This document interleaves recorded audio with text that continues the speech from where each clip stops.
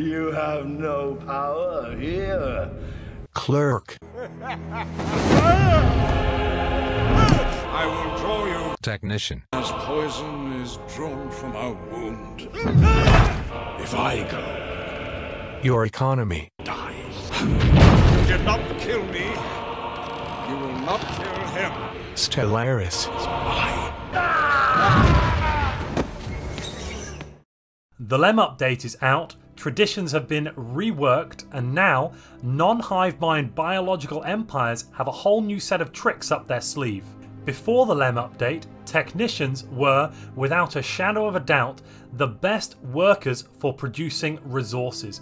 If you stack bonuses into them, for instance, I'm talking about the Edict, I am talking about the technologies that add extra bonuses to their output, and of course the building that adds to their base value. If you stack bonuses into them, you could get a phenomenal amount of energy credits out of your technicians.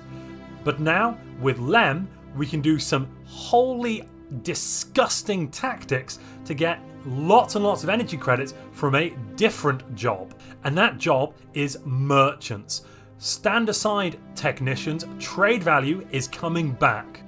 What I'm going to show off today is both a build for a specific empire, but also a strategy that every single non-hive mind biological empire can follow and can get benefit from.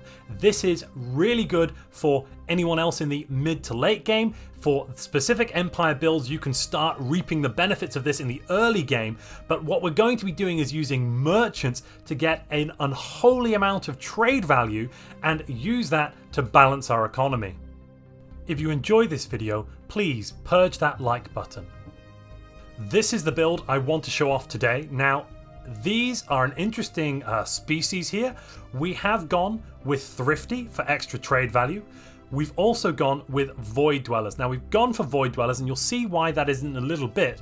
You could also run a very similar build with Shattered Ring. You would be able to take use of this strategy to an even greater degree in the initial phase of the game with Shattered Ring, although as you can't build more ring segments in the same way that you can build more orbital habitats, you will be limited in your expansion options quite dramatically. So you'd need some conquest or migration to pull off a Shattered Ring start, though it would be quite powerful in the early run portion of the game.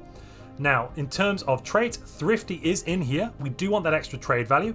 Otherwise, I've just gone for Intelligent, Natural Engineers, some nice science, and we've also gone with some negatives that aren't such a big deal for us.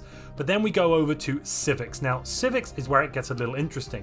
We are, of course, going to run Functional Architecture, one of the best Civics now in LEM, as it gives you 2 extra build slots. And build slots at the start of the game, those build slots, they are like gold dust. You would love to have them. The other thing we've gone for is Merchant Guilds. Not something I would generally run before LEM, but let's have a look what this does. So capital buildings provide merchant jobs.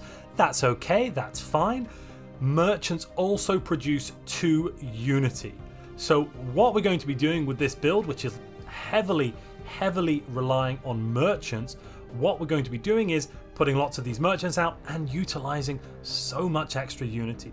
In terms of ethics, I've just thrown in a couple here. Xenophobe, as I wanted to point out, you don't even need to go Xenophile for extra trade value bonuses to get good effects here, and it can be nice to enslave aliens. And then also Fanatic Materialist. That is quite a good one. It's going to buff our research speed and reduce robot upkeep.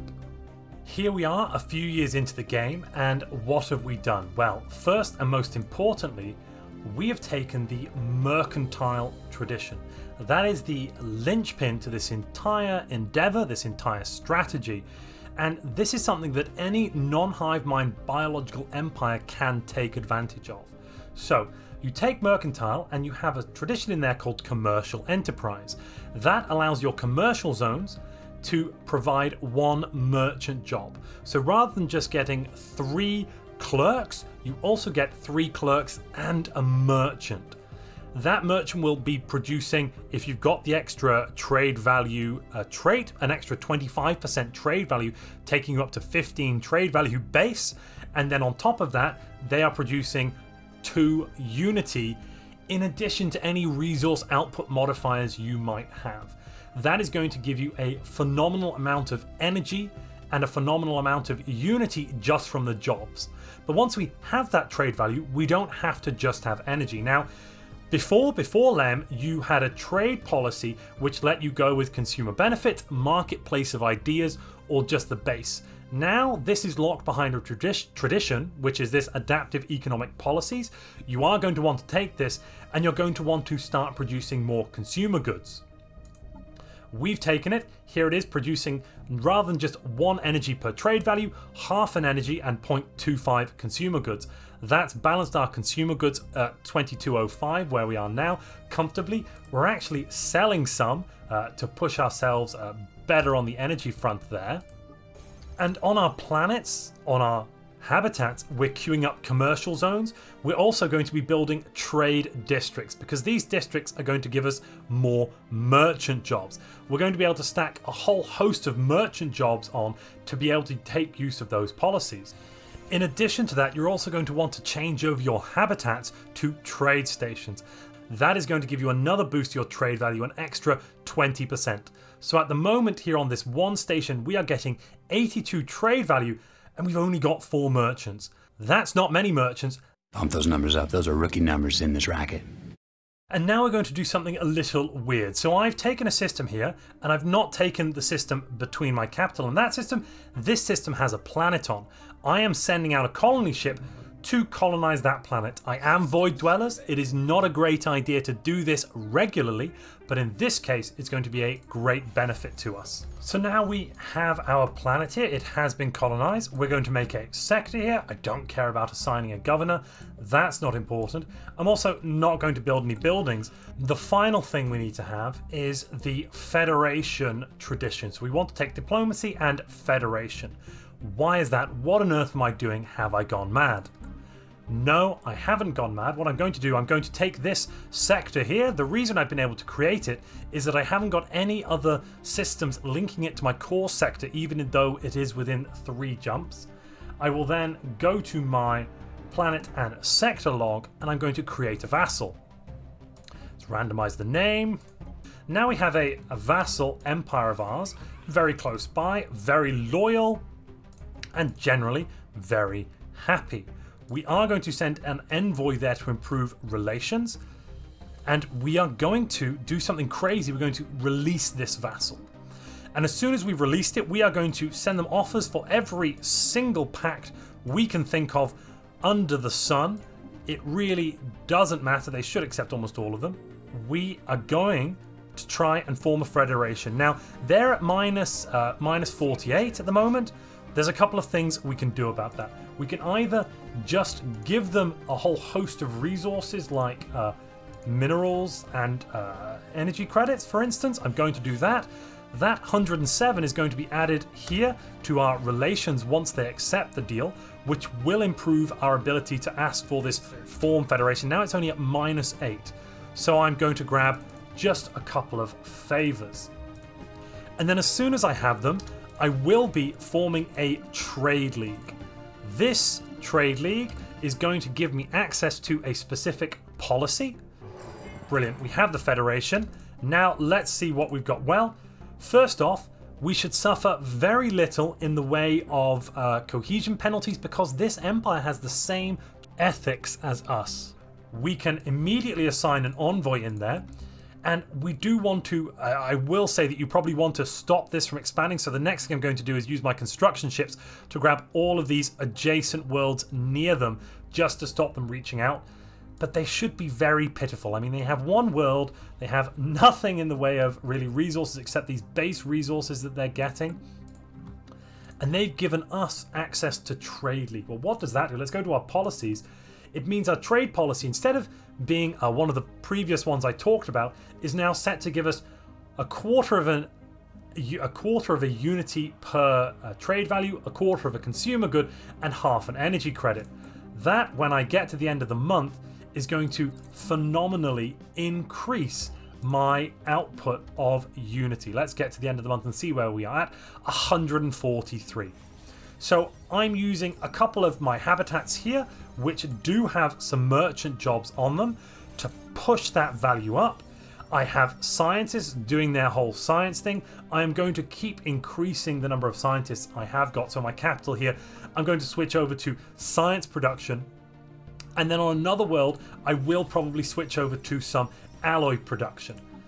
The next thing that I'm going to take in terms of my ascension perks, and you could argue I should have taken this as my first ascension perk, is Voidborn. Those extra 2 building slots, we're going to use them for more commercial zones to get more merchants.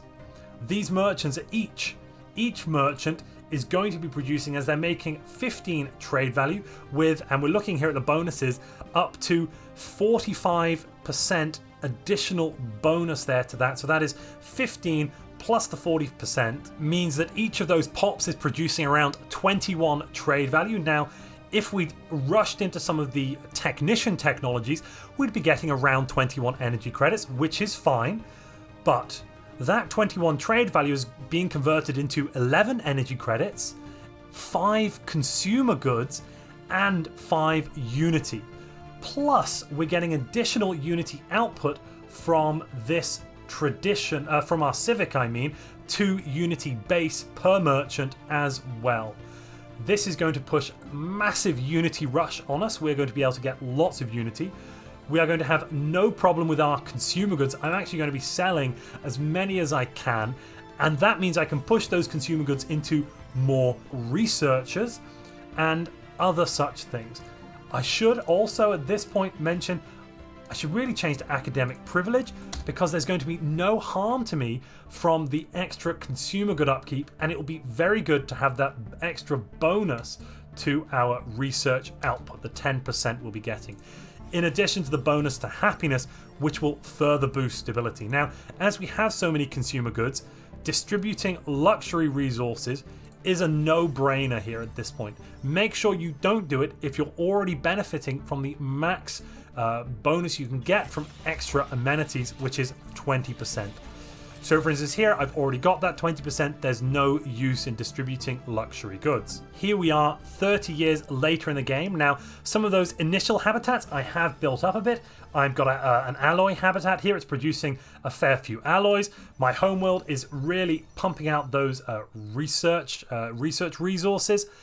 But I do also have a trade habitat. Here is trade value with only 16 pops, 1 administrator, and really actually I should probably have made sure to push that into a merchant and got that off world if I really wanted to kind of min-max this. But I've got all the trade districts I can get my fingers on. I've got some commercial zones, 15 merchants, and that is giving me 385 trade value. That's basically 100 Unity, 100 consumer goods, and 200 energy credits. Merchants are now absolutely fantastic. But what if you didn't start with a Void Dweller build and with merchant guilds? Well, don't worry, that isn't a problem. Later on, you can build habitats and make them trade habitats, as well as using your 3rd civic to grab merchant guilds. But even without merchant guilds, you are going to be getting a phenomenal amount of trade value, which will be converted into Unity. Yes, I wouldn't have 30 or 40 Unity here without merchant guilds, and I wouldn't have 1 extra merchant job, but I would still be getting the same amount of trade value, and you can do this as any empire. It would be even better if I managed to go with Xenophile rather than Xenophobe. And as I level up my Federation here, I will be getting additional bonuses to my trade value, plus 5%, and there are resolutions you can pass in the galactic community to increase your trade value even further. Trade value has come from behind, it's taken us by surprise, and is now a fantastic resource. Now this is a shattered ring. On the shattered ring, if you take that as an origin, you get trade districts. With this style of play, with this strategy, for each trade district, you can get a merchant job. So here I have 21 merchants on this ring. This is not a specific build. I've actually conquered this shattered ring. Here it is. This is actually playing as a fanatic purifier, but I've thrown in merchant guilds just for that extra Unity. And now I've got a phenomenal amount of trade. This is actually providing almost all of my consumer goods that I need. It's absolutely bonkers how much trade value you can get from these merchants, and that is very, very good. It's great to have some change in Stellaris. I am very happy with it.